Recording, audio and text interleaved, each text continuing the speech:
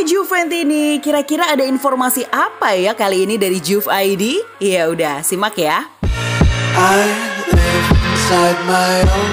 Andrea Pirlo membuat keputusan cukup mengejutkan dengan menurunkan Gianluigi Buffon dalam laga melawan Napoli di Allianz Stadium.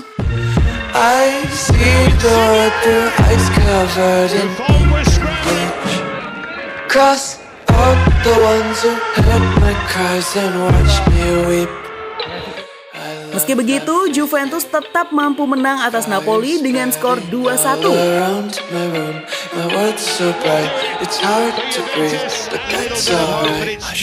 Pirlo juga memuji penampilan luar biasa timnya yang berhasil bangkit usai menelan kekalahan kontra tim promosi Benevento dan imbang melawan Torino.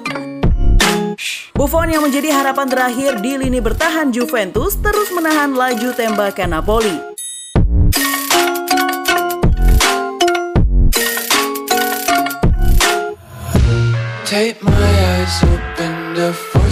Nah, kali ini Juve ID telah merangkum beberapa save Buffon saat melawan Napoli kemarin.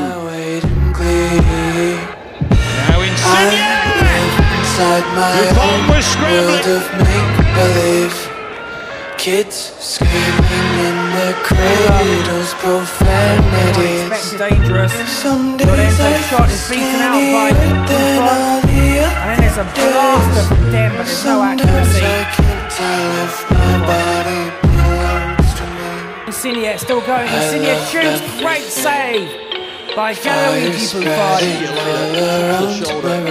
My world's so bright, it's hard to breathe, but that's alright.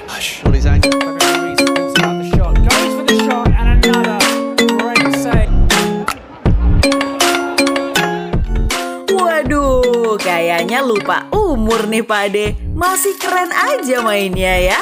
Ya udah sih ya, mainin Buffon terus aja kalau gitu.